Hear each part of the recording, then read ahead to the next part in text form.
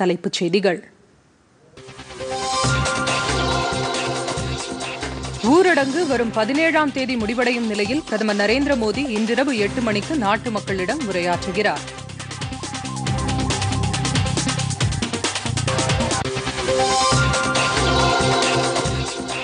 பொதுத்துறை வங்கிகள் கடந்த 2 மாதங்களில் விவசாயிகள் மற்றும் தொழில்துறையினருக்கு சுமார் 6 லட்சம் கோடி கடன்.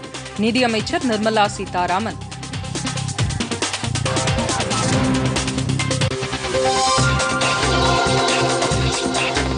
சென்னை புதுதில்லி இடையே வெள்ளி ஞாயிற்றுக்கிழமைகளில் ராஜ்தானி சிறப்பு ரயில் இயக்கம். தெற்கு ரயில்வே அறிவிப்பு.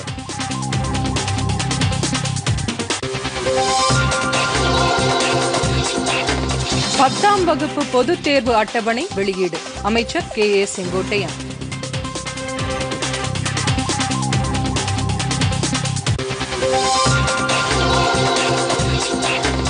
தமிழ்நாட்டில் பல்வேறு மாவட்டங்களில் மழை பெய்ய வாய்ப்பு. சென்னை வானிலை ஆய்வு மையம் தகவல்.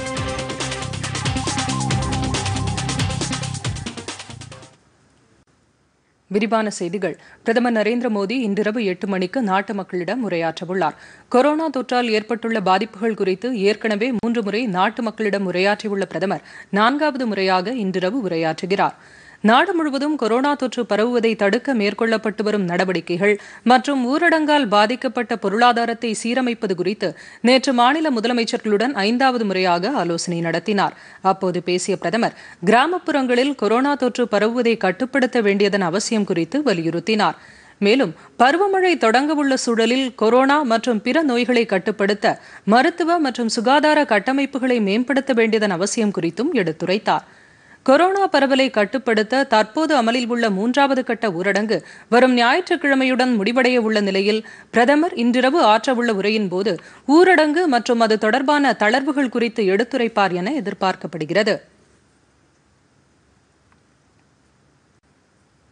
நாடு முழுவதும் கொரோனா ஊரடங்கால் பாதிக்கப்பட்டுள்ள குறு சிறு நடுத்தர தொழில்துறையினர், விவசாயிகள் மற்றும் பெரும் தொழில் நிறுவனங்களுக்கு கடந்த 2 மாதங்களில் சுமார் 6 லட்சம் கோடி ரூபாய் அளவிற்கு பொதுத்துறை வங்கிகள் கடன் உதவி வழங்கியிருப்பதாக மத்திய நிதியமைச்சர் நிர்மலா சீதாராமன் தெரிவித்துள்ளார்.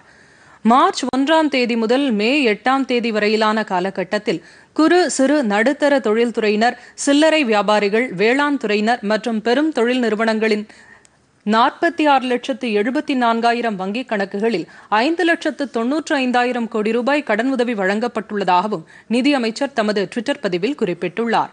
இதேபோன்று வங்கி சாராத நிதி நிறுவனங்களுக்கு 1,18,000 கோடி ரூபாய் வழங்கப்பட்டுள்ளதாகவும் நிதியமைச்சர் கூறியுள்ளார்.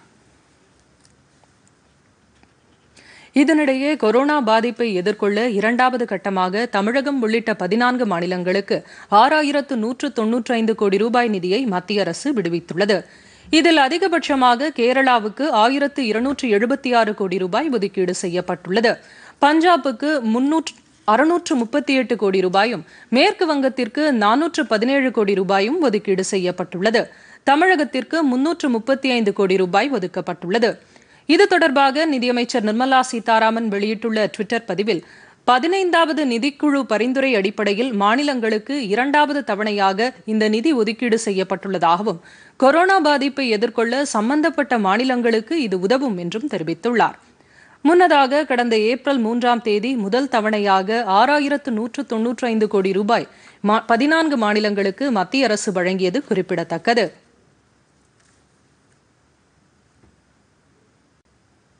வந்தே பாரத் மற்றும் சமுத்திர சேது திட்டத்தின் கீழ் வெளிநாடுகளிலிருந்து இந்தியர்களை தாயகம் அழைத்து வரும் பணி தொடர்ந்து முழுவீச்சில் மேற்கொள்ளப்பட்டு வருகிறது.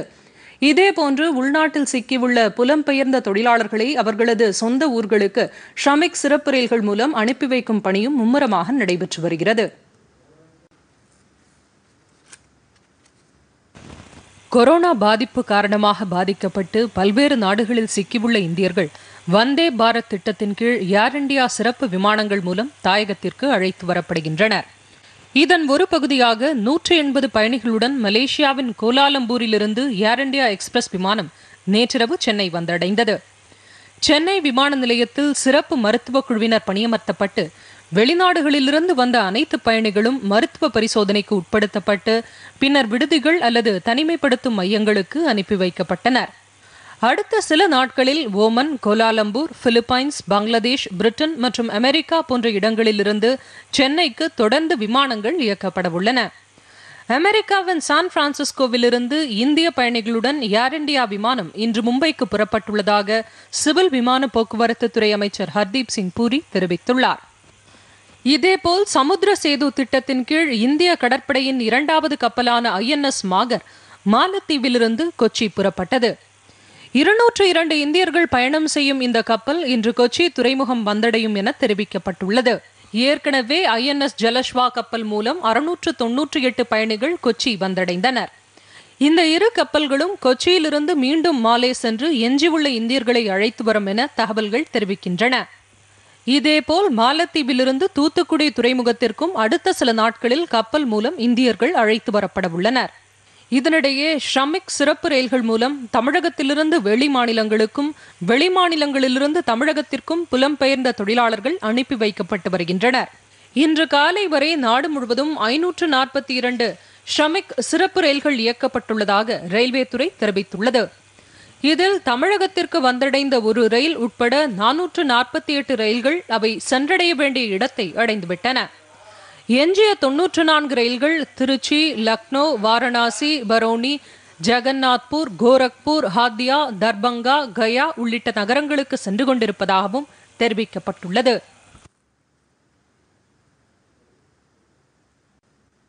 கொரோனா தொற்று பாதிப்பால் நிறுத்தப்பட்டிருந்த பயணிகள் ரயில் சேவை 50 நாட்களுக்கு பிறகு இன்று தொடங்கியது. புதுதில்லியிலிருந்து நாளை முதல் சென்னைக்கும், மறுமார்க்கத்தில் சென்னை சென்ட்ரலிலிருந்து வருகிற வெள்ளிக்கிழமை முதல் புதுதில்லிக்கும் வாரம் இருமுறை ராஜ்தானி சிறப்பு ரயில்கள் இயக்கப்பட உள்ளன. கொரோனா பாதிப்பு காரணமாக ஊரடங்கு அறிவிக்கப்பட்டதை தொடர்ந்து நாடு முழுவதும் ரயில் போக்குவரத்தும் முற்றிலும் நிறுத்தப்பட்டது. சுமார் 50 நாட்களுக்கு பிறகு ரயில் போக்குவரத்து இன்று தொடங்கும் என ரயில்வே துறை அறிவித்திருந்தது.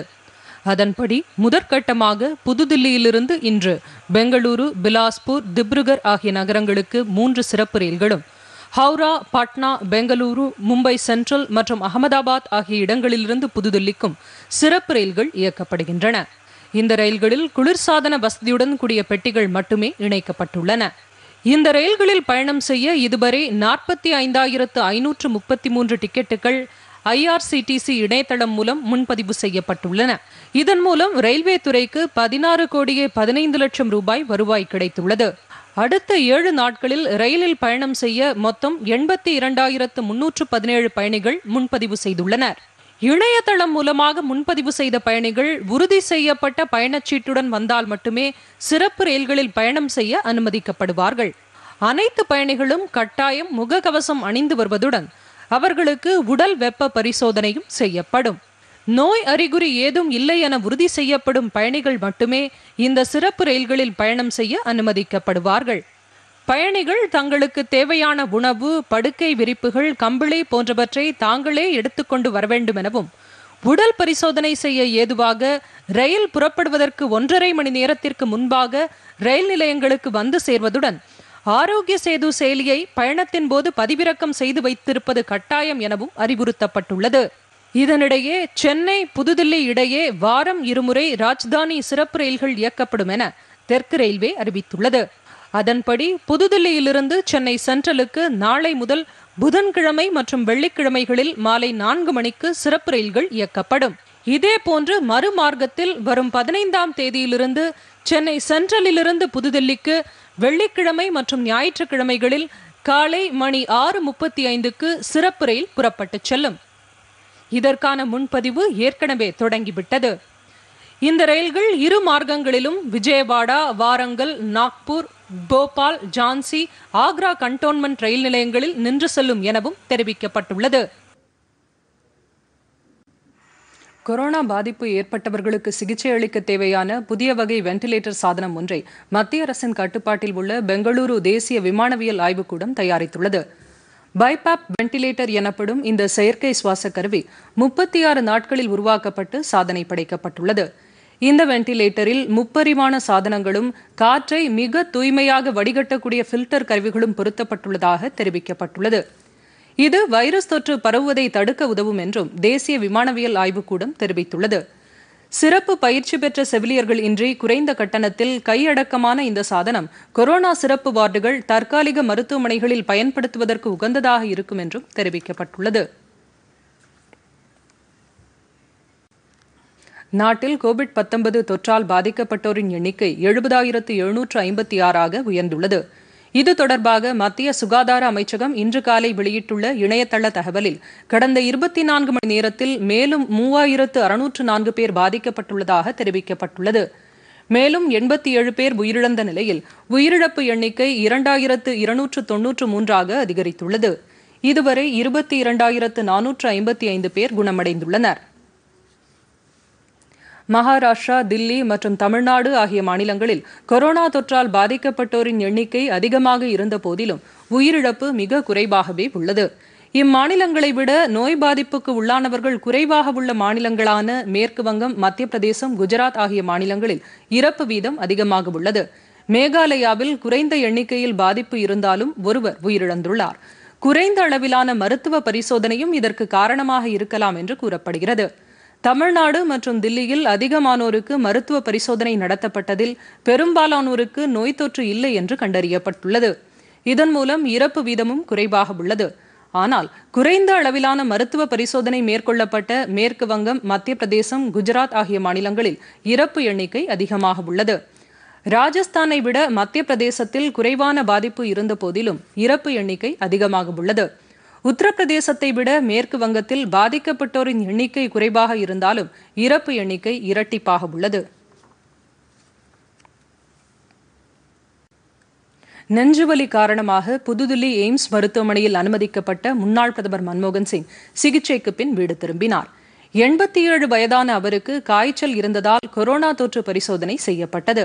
இதில் அவருக்கு கொரோனா தொற்று இல்லை என உறுதி செய்யப்பட்டது. இதனையடுத்து அவரது உடல்நிலை சீராக உள்ளது என்று மருத்துவர்கள் தெரிவித்ததை அடுத்து மன்மோகன் சிங் இன்று வீடு திரும்பினார். தமிழக முதலமைச்சர் எடப்பாடி பழனிசாமியின் பிறந்த நாளை முன்னிட்டு பிரதமர் நரேந்திர மோடி அவருக்கு வாழ்த்துக்களை தெரிவித்துக் கொண்டுள்ளார். இது தொடர்பாக பிரதமர் வெளியிட்டுள்ள ட்விட்டர் பதிவில் முதலமைச்சர் எடப்பாடி பழனிசாமி நல்ல உடல் ஆரோக்கியத்துடனும் நீண்ட ஆயுளுடனும் மக்கள் பணியாற்ற இறைவன் ஆசீர்வதிக்கட்டும் என்று கூறியுள்ளார். 1954 ஆண்டு மே 12ஆம் தேதி பிறந்த தமிழக முதலமைச்சர் எடப்பாடி பழனிசாமிக்கு இன்று 66 வயது நிறைவடைந்து 67வது வயது தொடங்குகிறது.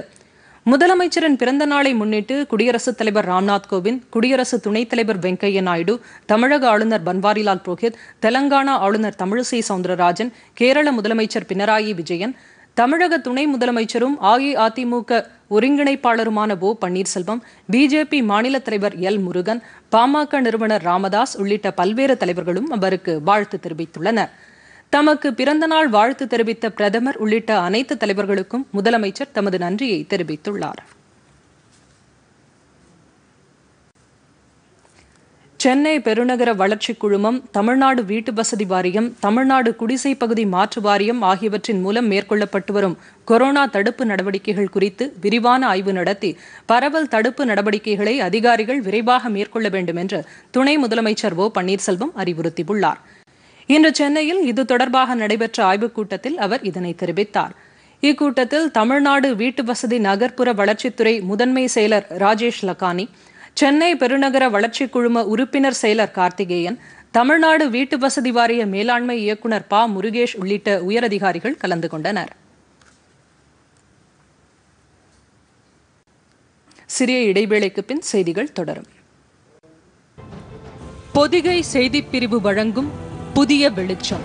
இன்றைய உலக செவிலியர் தின சிறப்பு நிகழ்ச்சியில் பங்கேற்கிறார்கள் செவிலியர் கே கீதா, செவிலியர் எஸ் ஜாக்லின் ஷீலா. சந்திக்கிறார் என் ஜெகநாத். இன்று மாலை 7:30 மணிக்கு நமது பொதிகையில் காணத் தவறாதீர்கள் புதிய வெளிச்சம். தமிழகத்தில் 10ஆம் வகுப்பு தேர்வு ஜூன் 1ஆம் தேதி தொடங்கும் என்று மாநில பள்ளிக்கல்வித்துறை அமைச்சர் கே ஏ செங்கோட்டையன் தெரிவித்துள்ளார். சென்னை தலைமைச் செயலகத்தில் செய்தியாளர்களிடம் பேசிய அவர் 10ஆம் வகுப்பு தேர்வு ஜூன் 12ஆம் தேதி வரை நடைபெறும் என்று கூறினார்.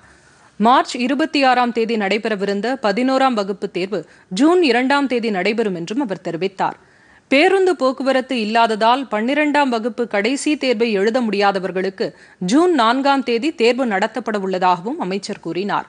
12ஆம் வகுப்பு விடைத்தாள் திருத்தும் பணி வரும் 27ஆம் தேதி தொடங்கும் என்றும் அமைச்சர் செங்கோட்டையன் தெரிவித்தார்.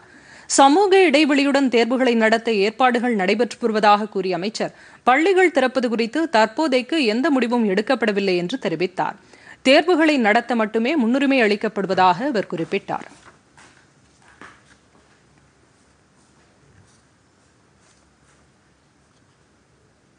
பத்தாம் படிக்கின்ற படிக்கின்ற மாணவர்களுக்கு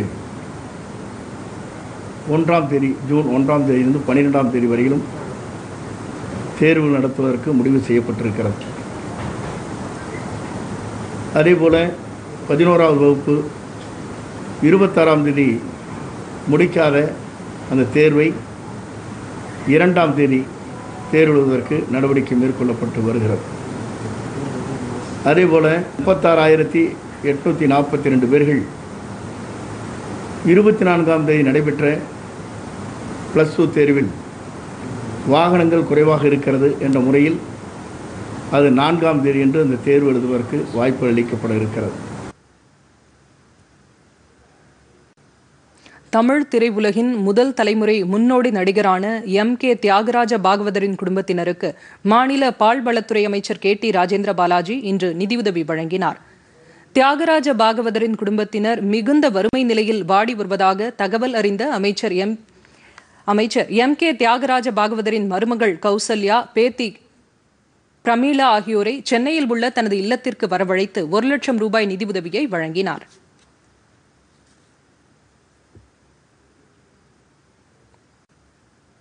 தமிழகத்தில் கோவில்களில் பொதுமக்களை அனுமதிக்க மாநில அரசு நடவடிக்கை எடுக்க வேண்டும் என பிஜேபி மாநில தலைவர் L. முருகன் வலியுறுத்தியுள்ளார். இது தொடர்பாக இன்று அவர் வெளியிட்டுள்ள அறிக்கையில், தமிழகத்தில் இன்று முதல் 31 வகையான கடைகளை திறக்க அனுமதி அளித்திருப்பதற்கு வரவேற்பு தெரிவித்துள்ளார்.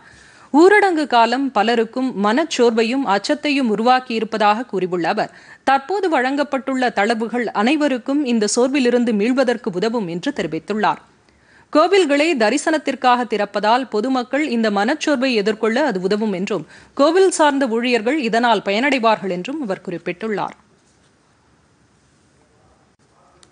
தொழிற்சாலைகள் இயங்க மாநில அரசுகளே தன்னிச்சையாக முடிவெடுக்கலாம் என்று மத்திய தொழிலாளர் நலன் மற்றும் வேலைவாய்ப்புத்துறை செயலாளர் அனுப்பியுள்ள சுற்றறிக்கைகளை திரும்பப் பெற வேண்டும் என திமுக தலைவர் மு.க. ஸ்டாலின் கேட்டுக் கொண்டுள்ளார். ஊரடங்கு தளர்வுக்கு பிறகு திறக்கப்படும் தொழிற்சாலைகளில் உரிய பாதுகாப்பு நடவடிக்கைகளை மேற்கொள்ள வேண்டும் என உள்துறை அமைச்சகம் உத்தரவு பிறப்பித்துள்ளதை சுட்டிக்காட்டியுள்ள அவர், இதற்கு நேர்மாறாக மத்திய அரசின் கீழ் இயங்கும் தொழிலாளர் நலன் மற்றும் வேலைவாய்ப்புத்துறை செயலாளர் மாநில அரசுகளே தன்னிச்சையாக முடிவெடுத்து தொழிற்சாலைகளை திறக்க அனுமதிக்கலாம் என்று சுற்றறிக்கை அனுப்பியுள்ளதை குறிப்பிட்டுள்ளார். இதன் காரணமாக பிஜேபி ஆளும் மத்திய பிரதேசம், உத்தரப்பிரதேசம், குஜராத் ஆகிய மாநிலங்களில் வேலை நேரத்தை 8 மணி நேரத்திலிருந்து 12 மணி நேரமாக உயர்த்த அறிவுறுத்தப்பட்டிருப்பதாகவும், முன்னெச்சரிக்கை நடவடிக்கைகள் இன்றி செயல்பட தொழிற்சாலைகளுக்கு அனுமதி அளிக்கப்பட்டிருப்பதாகவும் ஸ்டாலின் தெரிவித்துள்ளார். இந்த விவகாரத்தில் பிரதமர் தலையிட்டு தொழிலாளர்களுக்கு எதிரான உத்தரவுகளை திரும்பப் பெறவும், ஏற்கனவே நாட்டில் நடைமுறையில் உள்ள தொழிலாளர் நலச்சட்டங்களை மாநில அரசுகள் புறக்கணிக்காத வகையில் நடவடிக்கை எடுக்க வேண்டும் என அவர் கோரிக்கை விடுத்துள்ளார்.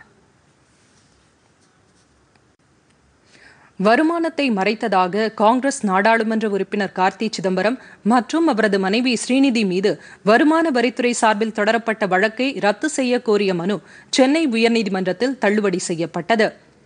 காங்கிரஸ் கட்சியின் நாடாளுமன்ற உறுப்பினரான கார்த்தி சிதம்பரம் மற்றும் அவரது மனைவி ஸ்ரீநிதி பழைய மகாபலிபுரம் சாலையில் முட்டுக்காட்டில் உள்ள தங்களது சொத்துக்களை அக்னி எஸ்டேட் ஃபவுண்டேஷன் என்ற நிறுவனத்திற்கு 2015ஆம் ஆண்டு 7,73 லட்சம் ரூபாய்க்கு விற்பனை செய்துள்ளனர். இதுகுறித்து வருமான வரித்துறையினரிடம் கணக்கு தாக்கல் செய்யவில்லை என்று கூறி 2018ஆம் ஆண்டு இவர்கள் இருவர் மீதும் வழக்கு தொடரப்பட்டுள்ளது. இந்த வழக்கு MP, MLAக்கள் மீதான வழக்குகளை விசாரிக்கும் சிறப்பு நீதிமன்றத்திற்கு மாற்றப்பட்டு விசாரணை நிலுவையில் உள்ள நிலையில் வழக்கிலிருந்து தங்களை விடுவிக்க கோரி கார்த்தி சிதம்பரம் அவரது மனைவி தரப்பில் சென்னை உயர்நீதிமன்றத்தில் மனு தாக்கல் செய்யப்பட்டது. இந்த மனு நீதிபதி M. சுந்தர் முன்பு விசாரணைக்கு வந்தது. இந்த வழக்கில் இருவரின் மனுக்களையும் தள்ளுபடி செய்து நீதிபதி உத்தரவிட்டார். திருவள்ளூர் மாவட்டத்தில் செங்கல் சூளையில் பணியாற்றி வந்த சுமார் 300க்கும் மேற்பட்ட தொழிலாளர்களை சொந்த ஊர் அனுப்ப அரசு சார்பில் உரிய ஏற்பாடு செய்யப்படும் என அதிகாரிகள் உறுதியளித்தனர். எல்லப்புரம் ஒன்றியம் திருக்கண்டலம் பகுதியில் உள்ள செங்கல் சூளையில் பணியாற்றி வந்த ஒடிஷா மாநிலத்தைச் சேர்ந்த 300 பேரும் குடும்பத்துடன் தாமாகவே சொந்த ஊருக்கு செல்ல முயன்ற நிலையில் அங்கு வந்த ஊத்துக்கோட்டை வட்டாட்சியர் ஸ்ரீனிவாசன் அவர்களை அரசு சார்பில் சொந்த ஊருக்கு அனுப்பி வைக்க ஏற்பாடு செய்யப்படும் என தெரிவித்தார். அவர்களை சொந்த ஊர் அனுப்பி வைக்கும் வரை தேவையான உணவுகளை வழங்கவும் நடவடிக்கை எடுப்பதாக உறுதியளித்தார். இதேபோல் ஊத்துக்கோட்டை வட்டம் டிபி புரம் கூடியம் இருளர் காலனியில் 39 இருளர் குடும்பங்களைச் சேர்ந்தவர்களுக்கு அரிசி, பருப்பு, காய்கறிகள் உள்ளிட்டவை அடங்கிய தொகுப்பினை மாவட்ட ஆட்சியர் மகேஸ்வரி ரவிக்குமார் இன்று வழங்கினார். இந்த நிகழ்ச்சியில் சமூக இடைவெளியை பின்பற்றி பொருட்கள் பயனாளிகளுக்கு வழங்கப்பட்டன.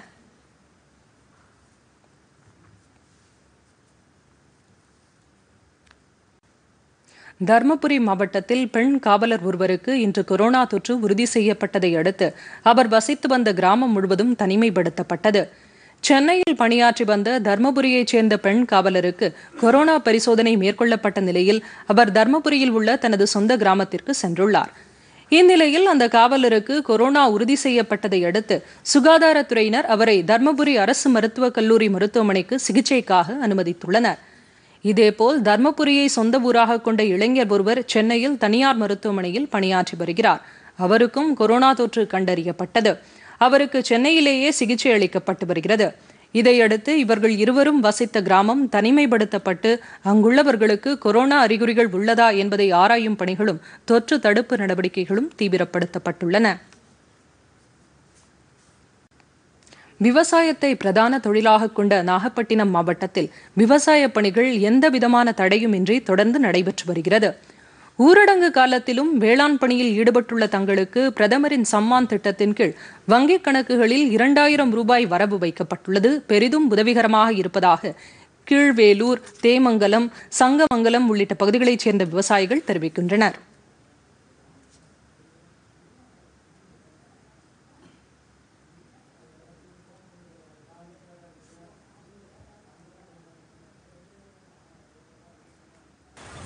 மோடி அவர்களின் கிசான் சம்மான் திட்டத்தின் கீழ் விவசாயிகளுக்கு 4 மாதத்துக்கு ஒரு முறை 2000 வீதம் வருடத்திற்கு 6000 ரூபாய் வழங்கி விவசாயிகளின் சிரமங்களை சரி செய்யும் அளவுக்கு உதவி செய்துள்ளார்கள்.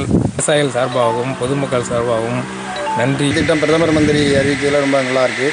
2000 ரூபா ஸ்கீம் இந்த கிசான் விகாஸில் வந்து எல்லாருமே ஏறி இருக்குது. எல்லாருமே விவசாயிகள் மகிழ்ச்சியாக இருக்காங்க. அதேமாதிரி இந்த கொரோனா சம்பந்தமாகவும் எல்லாருமே விழிப்புணர்வோடு இருக்காங்க. கஷ்டப்பட்டு பண்ணிகிட்டு இருந்தோம். இப்போ வந்து இன்சூரன்ஸ் இருக்குது, பேங்க்கில் லோன் தராங்க. பணம் கட்டலைனாலும் நம்ம வந்து பயப்பட வேணாம். பயிர் காப்பீடு இருக்கிறதுனால பணம் நமக்கு நிறையா வந்து நிர்வாகத்துலேருந்து இதுலேருந்து கொடுத்துறாங்க, பேங்க்லேருந்து கொடுத்துட்றாங்க. பிரதம மந்திரி அறிவித்ததுனால ரொம்ப நன்றி. விவசாயிகளுக்கெல்லாம் கடந்த ஓராண்டு காலமாக மாண்புமிகு பாரத பிரதமர் அவர்கள் விவசாயிகளுக்கு சிறப்பு நிதியாக 4 மாதங்களுக்கு ஒரு முறை 2000 வீதம், ஆண்டுக்கு 6000 கொடுத்துட்டு வராங்க. இப்போ கொரோனா தடுப்பு சிறப்பு நிதியாக 2000 ரூபா வழங்கியிருக்காங்க. இது எங்களுக்கு மிகவும் பயனுள்ளதாக உள்ளது. கொரோனா பாதிப்பில் நாங்கள்லாம் விவசாயம் பண்ணிட்டு முந்தா நாள் தான் எனக்கு வந்து 2000 ரூபாய் என்னுடைய அக்கௌண்ட்டில் வந்து பிரதமர் மோடி என்னுடைய திட்டத்தில் வந்து வருஷத்துக்கு 6000 ரூபாய் கொடுக்குறத முதல் தவணை 2000 ரூபாய் இந்த வருஷத்துக்குள்ளே ஏறி இருக்குது. இப்போ ரொம்ப சிரமமான திசையில் இந்த பணம் எங்களுக்கு ரொம்ப உதவியாக இருக்குது. மாநில அரசுக்கும் மத்திய அரசுக்கும் எங்களுடைய விவசாயிகள் சங்க சார்பில் நான் என்னுடைய நன்றியை தெரிவித்துக் கொள்கிறேன்.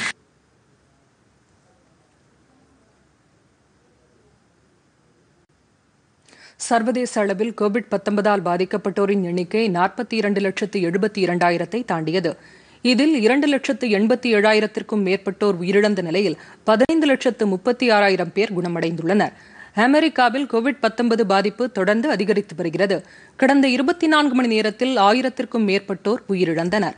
அந்நாட்டில் இதுவரை 13,85,800 பேர் பாதிக்கப்பட்டு 81,700 பேர் உயிரிழந்தனர். குணமடைந்தவர்களின் எண்ணிக்கை 2,61,000 உள்ளது. இதனிடையே பெரிதும் பாதிக்கப்பட்ட நியூயார்க் நகர் ஜூன் இறுதி வரை மூடப்பட்டிருக்கும் என்று அந்நகர மேயர் அறிவித்துள்ளார். ஸ்பெயின் நாட்டில் 2,68,000 பேர் பாதிக்கப்பட்டு 26,700 பேர் உயிரிழந்தனர். 1,77,800 பேர் குணமடைந்துள்ளனர். தொடக்கத்தில் பாதிப்பு குறைவாக இருந்த ரஷ்யாவில் தற்போது 2,32,200க்கும் மேற்பட்டோருக்கு கொரோனா உறுதி செய்யப்பட்டுள்ளது. பாதிப்பு எண்ணிக்கையை பொறுத்தவரை பிரான்ஸ், இத்தாலி உள்ளிட்ட நாடுகளை முந்தி ரஷ்யா தற்போது உலக அளவில் 3வது இடத்தில் உள்ளது. இன்று ஒரே நாளில் அந்நாட்டில் 10,899 பேருக்கு கொரோனா தொற்று கண்டறியப்பட்டுள்ளது. ரஷ்யாவிற்கு அடுத்தபடியாக இங்கிலாந்து, இத்தாலி, பிரான்ஸ், ஜெர்மனி நாடுகளில் கொரோனா பாதிப்பு அதிக அளவில் உள்ளது. அமெரிக்காவில் கொரோனா பரிசோதனை செய்யப்பட்டவர்களின் எண்ணிக்கை 1 கோடியை தாண்டும் என அந்நாட்டு அதிபர் டொனால்டு ட்ரம்ப் கூறியுள்ளார். வெள்ளை மாளிகையில் செய்தியாளர்களிடம் பேசிய அவர், இந்த வார இறுதிக்குள் அமெரிக்காவில் 1 கோடிக்கும் அதிகமானோருக்கு பரிசோதனை மேற்கொள்ளப்பட்டுவிடும் என்று தெரிவித்தார். மற்ற நாடுகளை ஒப்பிடும்போது இது 2 மடங்கு அதிகம் என்று கூறினார். அரசு நிர்வாகத்தினர் மேற்கொண்ட நடவடிக்கையால் அமெரிக்காவில் உள்ள அனைத்து மாகாணங்களிலும் 10 லட்சம் பேருக்கு குறிப்பிட்ட விகிதத்தில் சோதனைகள் மேற்கொள்ளப்பட்டு வருவதாகவும், இது மற்ற நாடுகளை ஒப்பிடும்போது கணிசமான அளவிற்கு அதிகம் என்றும் அவர் தெரிவித்தார். உலகிலேயே அமெரிக்காவில்தான் 13 லட்சத்திற்கும் அதிகமானோர் கொரோனாவால் பாதிக்கப்பட்டுள்ளனர். அந்நாட்டில் வேறு எந்த நாட்டிலும் இல்லாத அளவிற்கு 80,000 பேர் கொரோனாவால் உயிரிழந்துள்ளனர்.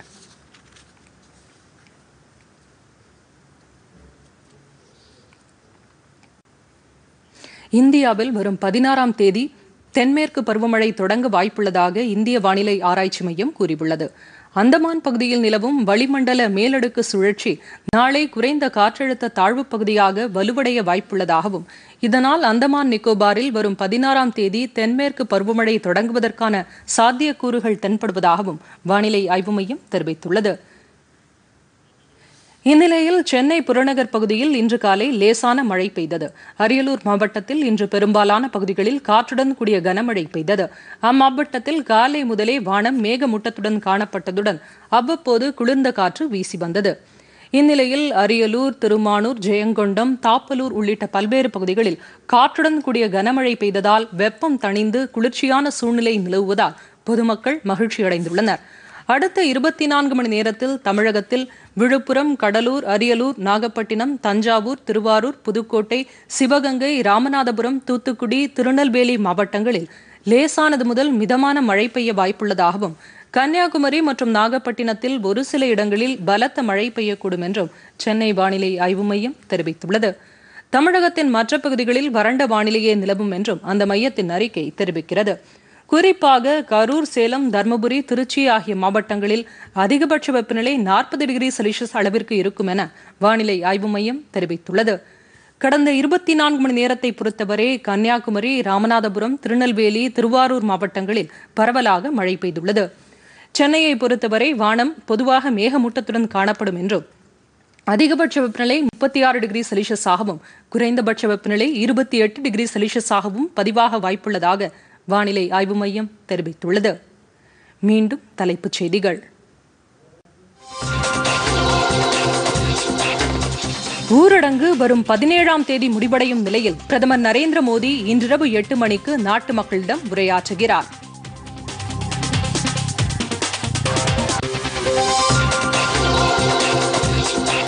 பொதுத்துறை வங்கிகள் கடந்த 2 மாதங்களில் விவசாயிகள் மற்றும் தொழில்துறையினருக்கு சுமார் 6 லட்சம் கோடி கடன். நிதியமைச்சர் நிர்மலா சீதாராமன்.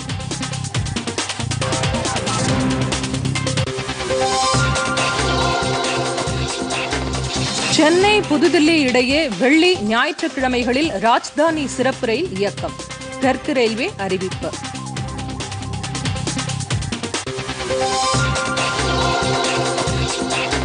பத்தாம் வகுப்பு பொதுத் தேர்வு அட்டவணை வெளியீடு. அமைச்சர் KA செங்கோட்டையன்.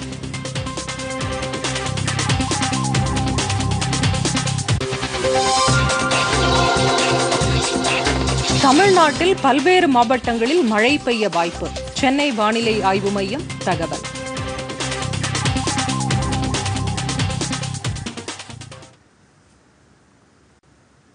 பொதிகை செய்திகளை யூடியூபில் தமிழ் நியூஸ் தூர்தர்ஷன் என்ற சேனலிலும், ட்விட்டரில் Tamil news Doordarshan @DD news Chennai என்ற பக்கத்திலும் காணலாம்.